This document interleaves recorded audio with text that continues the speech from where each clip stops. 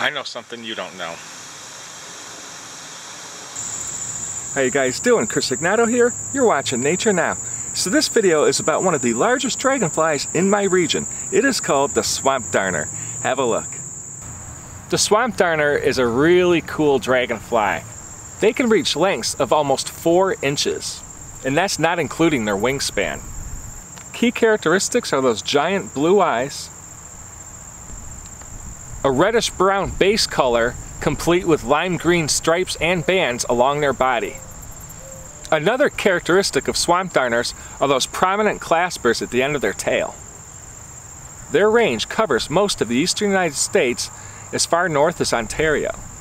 Believe it or not, male swamp darners are not that very territorial. In fact, if food is plentiful, you'll find many of them hunting in a small area. In some cases, you'll even see them forming somewhat of a swarm to capitalize on those food supplies. These dragonflies love to inhabit shady ponds, swamps, and slow-moving streams, often within a woodland habitat. They're a lot of fun to watch them in flight, whether it's close to the ground or high up in the sky hunting for food, which is often larger insects such as bees and even other dragonflies. The swamp darners are a migratory species of dragonfly, along with other darners, although we don't know a whole lot as to what triggers that migration. You know, it could be weather, it could be the temperature, length of day, or other various factors. Although these insects are active April all the way through to November, for me, the best times of year to see them are June, July, and August. Cool dragonflies, aren't they? I usually only see swamp darners around the water's edge laying eggs and rotting wood. Other than that, they just fly right by. I hope you guys really enjoyed this video.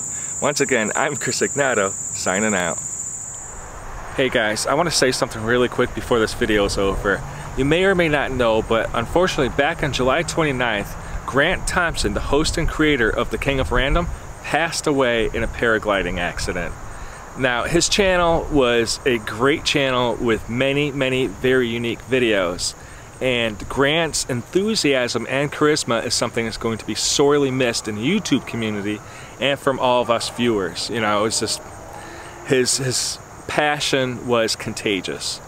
So Grant, Godspeed to you. We're gonna really miss you. And I also want to pass my condolences on to his family and loved ones left behind in this world. The only nurturing thing I can really say is at least he went doing something he loved. And you know, his channel is going to continue the vision and passion, uploading more videos in the future with co-hosts Nate Bonham and Callie Gade.